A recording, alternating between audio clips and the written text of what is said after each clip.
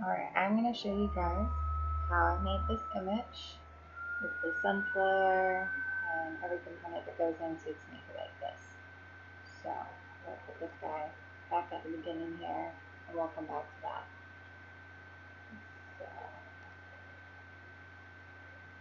start in Lightroom.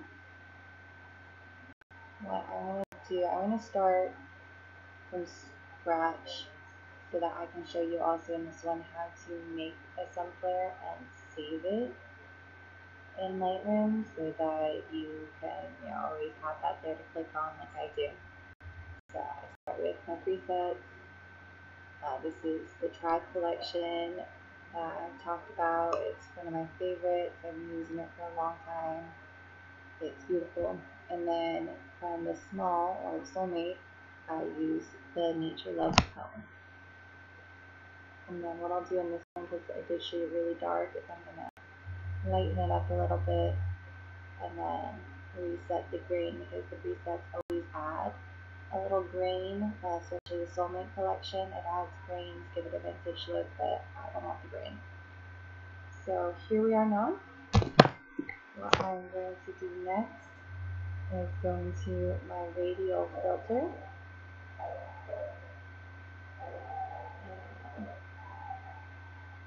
I want to, what I'm going to do, and this kind of goes into the other part as well. It might look strange at the end of Lightroom, but once we get into Photoshop and we add in the Sunflare, it'll all make sense. So this is going to be my Sunflare. What I'm going to do here to make my Sunflare is I'm going to bring that warmth all the way up. I'm going to bring the exposure up, the contrast, the shadows, bring the clarity down, dehaze up, and feather it to about 70.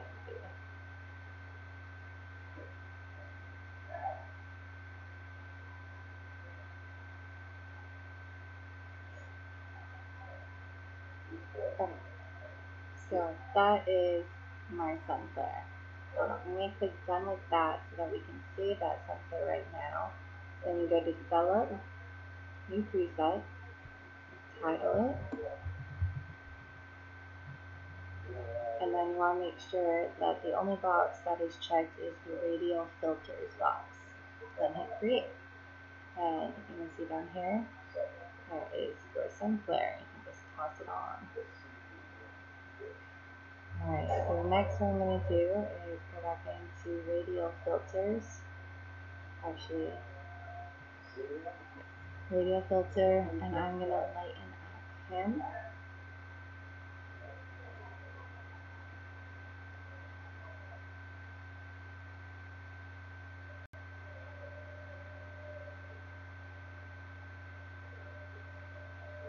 And then I'm going to lighten up things that I think are important to my image.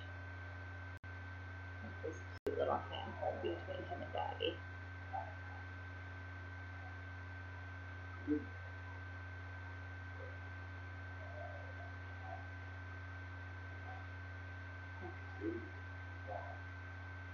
Now when you use the Sunflare, you're going to want to bring up your warmth even more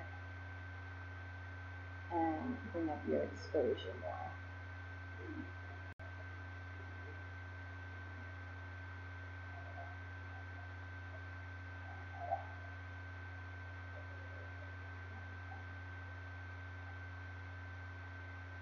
And then when I use Sunflare, I always bring the clarity down a little bit. That kind of helps blend it in with the subject so that it doesn't look too unnatural.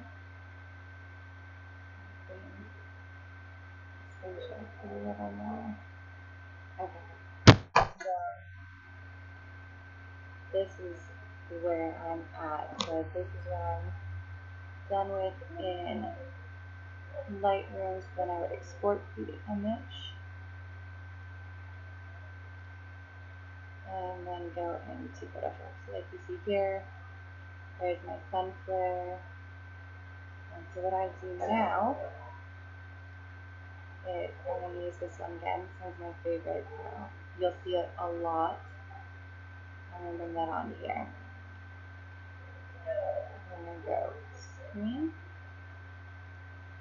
and get it where we want it. I'm going to get it right there.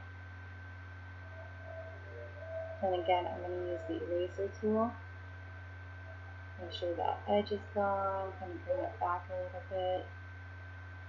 And then I want it off his face. I'm okay with it being on the left side of his body. I just don't want it on his face. And then I'm going to bring the opacity down a little bit.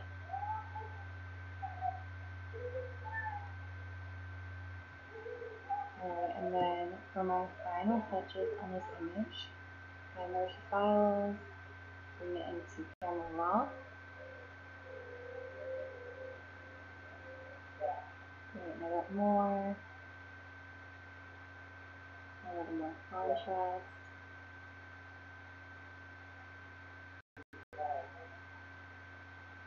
And there you have it.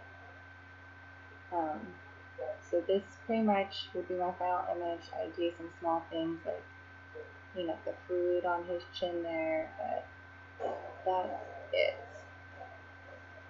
I hope that was helpful. If you have questions, leave them in the comments, and I'll be more than happy to answer any of your questions. I hope you enjoyed this video, and I'll try to get some more up for you guys.